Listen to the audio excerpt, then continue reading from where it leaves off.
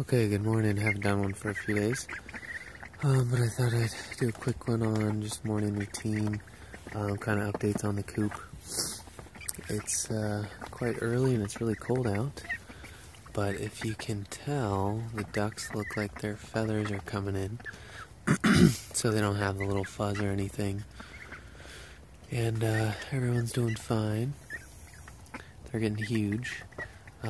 I did cut a bucket down to 4.5 inches so that they have a little bit more water, because the 2 containers I had, just this little Tupperware, and this bucket wasn't enough water for them to be in here for, half the day. Around the chicken coop, or duck coop, close that.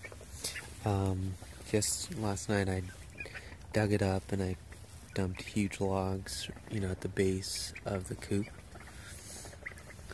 just to prevent any raccoons or anything from coming in. So that's kind of the updates with them. I'll try to get them outside each day on grass, and it's been going pretty good. Trying to fight mosquitoes over here.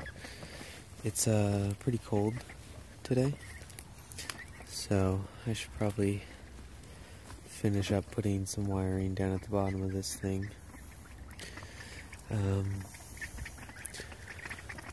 Duck. But they're doing pretty good. They wanted to stay out like past 7 o'clock last night, and I needed to put them inside their coop.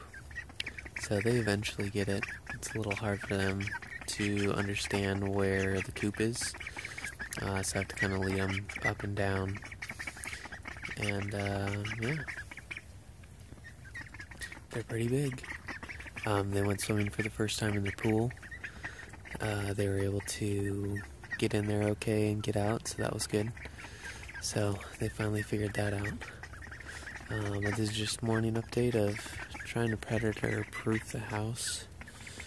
And of course the top is all wire welded fence, just a tarp on top.